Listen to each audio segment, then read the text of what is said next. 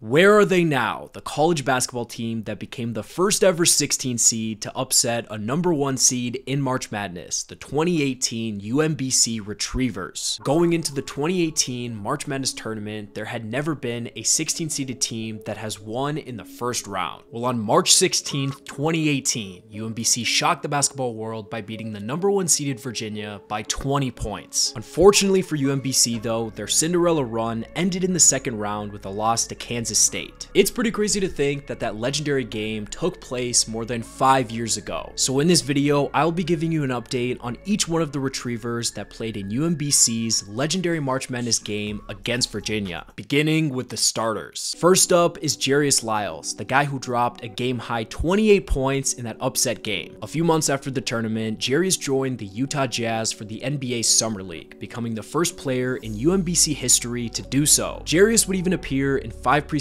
games shortly after the Summer League, but ultimately would end up on a two-way contract for the 2019 season. In 46 games played in the G League, Jarius averaged a solid 13 points on 27 minutes per game, but this was the only time that we got to see him play professionally in the States. Following the G League, Jarius would take his talents overseas to Germany, where he played 2 more seasons of professional basketball before playing his last game in 2020. To my understanding, Jarius now spends his time working on his business, which is called Divine Love Wellness, a company that offers a wide range of wellness products designed to nourish the body and solve your health needs. While we might not see Jarius Lyles on a basketball court anymore, it's pretty cool to see him immersed in his own small business. Next up is KJ the Playmaker Mora, the 5'8" point guard from Puerto Rico on this team. After KJ finished playing collegiate basketball in 2018, he went back to Puerto Rico to play professionally in their top tier league. Since then, KJ has spent a little over 5 years playing pro ball and will be playing this upcoming season with the defending champs in the BSN. Now, KJ actually has a BSN championship under his belt from the 2019 season, but there's a pretty good chance he'll make that 2 rings after this upcoming season with the Carolina Giants. Besides basketball, it seems like KJ has been spending a lot of his time playing beach tennis via his social platforms. Who knows, with all of the posts he has put out of him playing beach tennis, he might like the sport just as much, if not more, than basketball. Next up is Daniel Atkin, the 6'9" freshman big man that was a paint beast. Dan actually ended up playing 6 total seasons in college, most recently for Utah State this past collegiate season in 2023. There he averaged 12 points and 7 rebounds a game, which earned him the Mountain West Conference 6th Man of the Year award. Currently, Dan is playing professionally in France for SIG Strasbourg in the LNB Pro A, which is the same league that Wemby played in before getting drafted. Next up is Joe Sherburne, the 6'6" super skilled shooter on this team. After the Retrievers' 2018 tournament exit, Joe Sherburne returned to UMBC for his senior season, and he averaged a very solid 14 and 6 a night. Post-college, Joe would end up playing professionally in Germany during the middle of 2019, but an injury he faced early in the season brought his basketball career to an end. Nowadays, he's a financial advisor in his home state of Wisconsin, and seems to be spending a lot of time with family and loved ones. Next up is Arkel Lamar, a 6'5" do-it-all wing. Arkel Lamar was actually a sophomore in 2018, and he would end up playing collegiate basketball all the way through 2022. His final season was with the Kansas City Roos, where he averaged a solid 14 and 6 a night. Arkel did play a few games professionally in Switzerland before becoming a life insurance agent, which is the job position he holds to this date. Let's move on to the non-starters in this game. First up being Jordan Grant, a very productive guard who spent most of his games coming off the bench during the end of his collegiate career. After his final college season in 2018, Jordan Grant has spent some time playing professionally overseas, most recently in 2022 playing for a professional team in Georgia, where he averaged 12 points in 17 games played. That right there is the last update I have on him. Wasn't able to get in contact with him directly and couldn't find information online about what he's been up to this past year, but I do know for a fact that he at least got to the point where he could play pro basketball, and that is something I love to hear. Next up is Max Curran, the 6'9" forward from New Hampshire. Max ended up spending his entire collegiate career at UMBC and made his final appearance in 2019. Max didn't really put up crazy numbers in his final 2 years with the Retrievers, but he would end up playing professionally in Morocco in 2022, a stint overseas that was unfortunately short-lived due to a knee injury. I spoke with Max directly over DMs, and he has spent the last 3 months doing rehab with hopes of playing professionally again in 2024, hoping for a speedy recovery out of Max and that he is able to return to basketball soon. And finally, Noah Garrity, the guy who set that beating Virginia was like your first Fortnite victory. Shout out to Ninja,